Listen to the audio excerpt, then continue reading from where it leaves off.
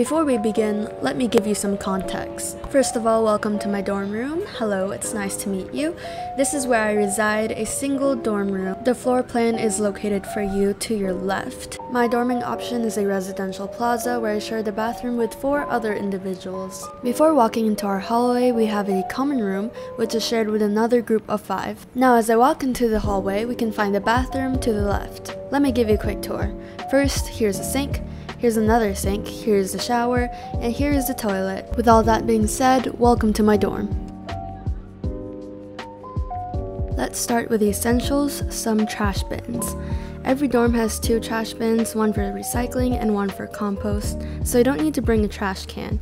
I don't have much room, so I place them right next to the door.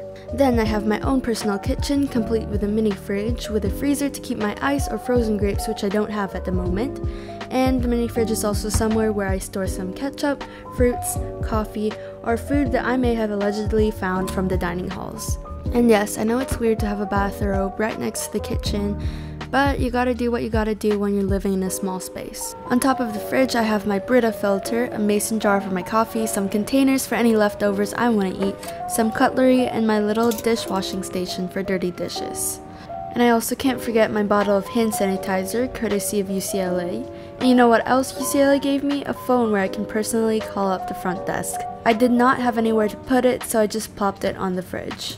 Next, we have the closet of your dreams. It is a closet made out of solid wood. Sadly not a walk-in closet, but can't complain. Today's the day that I move out, so all of my clothes have already been packed. There's a decent amount of space in the closet, and I was able to fit all of the clothes that I chose to bring. We also have 2 extra drawers in the bottom, and you can totally fit your khakis in there if you want to. Every closet also has a mirror attached to them, so you can check yourself out every morning. Besides the closet, I have a photo wall as well as a set of drawers. Not much decoration here. I really wanted to keep it simple and empty just so I could have an extra desk space if needed. I mostly keep books, notebooks, or even just personal stuff in my drawers. Over here, I have a little pocket of empty space where I keep my yoga mat, and this little pocket of empty space is also necessary as a pathway for me to open up the window if I want some fresh air.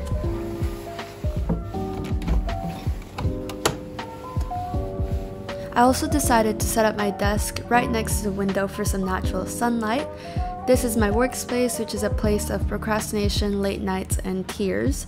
On the shelf, I've also added some miscellaneous objects and random decor. Now let me show you my view. To be honest, I'm very glad that there's a lot of greenery and I am not facing a random parking lot structure. I'm also facing a basketball court, which is actually great for watching any games in case I am bored. Anyways, moving on.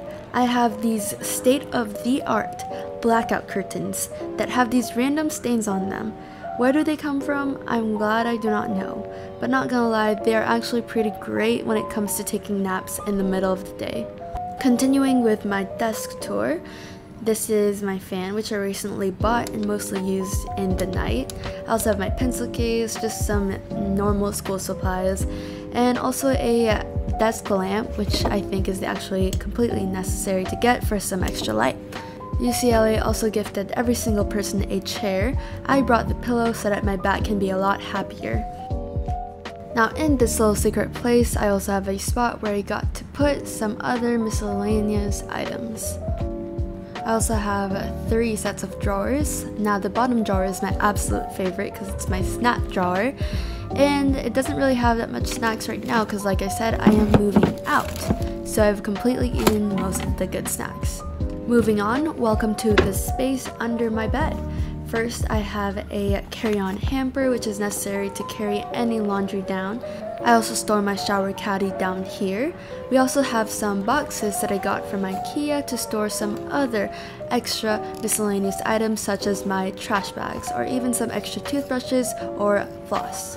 At the edge of my bed, I keep my shoes such as my fluffy pink slippers and my singular crop. Next, I have my absolute favorite spot of my dorm, my bed.